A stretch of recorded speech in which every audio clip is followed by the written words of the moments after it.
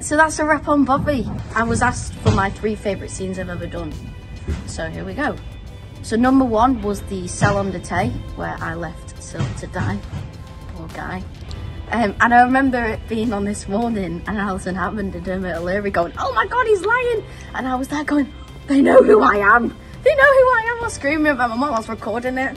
I was there, like, I love that. Come on, Bobby. We're running out of time. I need to get out and call for help. Can you do that?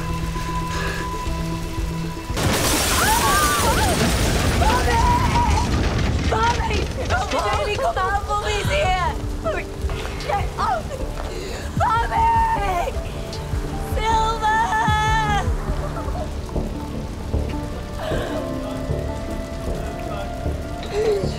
Listen, baby, I know you're scared, okay, but I need you to help Mummy. Did you see Silver in there? Was Daddy in there?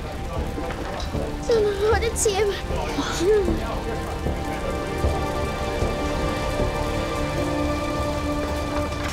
My second favourite scene was killing Silas. I loved the shoot. I loved doing like it was so different when we do like an hour special. They brought out all the cool stuff and it felt like really fun, and all the colour grading, because the scenes there are night time, but they shot him in daytime, and I just was really interested in it all. I was a bit geeky. And we did a lot of behind the scenes as well that you all saw on socials, and that was really fun to do. When the game has to be lost or won, we climb. We win. I always win.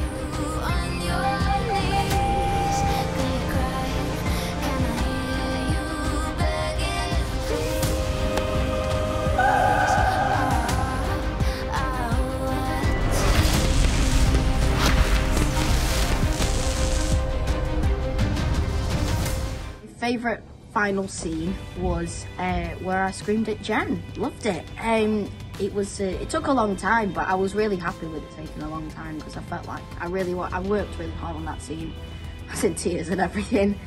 I loved the writing in that scene. I loved the director in that scene, Dakin Marsh. Had a lot of fun. A few people were in tears. I just loved screaming at my mum and everything. I think everyone in the car park heard me, and on the whole set I think everyone heard me, and I think my voice broke about 15 times in that scene. Stop it! Why wasn't I enough for you? Why did I have to do all of this to get your attention? I just wanted us to be a normal mum and son.